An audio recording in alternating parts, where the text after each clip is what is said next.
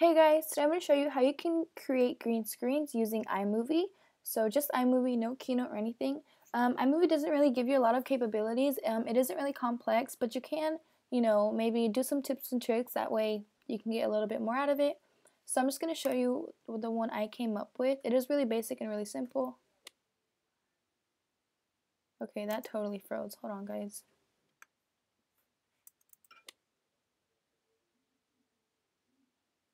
So it's really basic, but I mean, obviously, I didn't take much time on it. I just did it really quickly. You can do this in under like 30 seconds.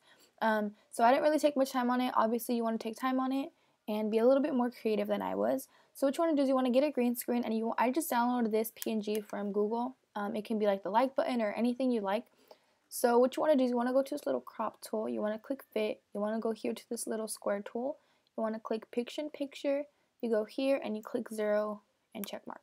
So you want to start from the very beginning, and then you want to click back here to position your picture wherever you'd like it. So I'm just going to put mine here, and I'm just going to do the exact same thing I did, but obviously you can change this up a bit. So I had mine start off not on the screen and then going into the screen gradually. So basically, this is a keyframe, and spacebar is all you're going to be using for this pretty much. That's what's going to give you all the control over the animation. So what you want to do is, before clicking the keyframe, make sure your picture is where you want it to start off. So I put mine where I wanted to start off. Now I'm going to proceed to click the keyframe, and what I'm going to do is I'm going to press the spacebar just for a few seconds, and I'm going to make this a little bit bigger. So go back here. And then I'm going to proceed to move this,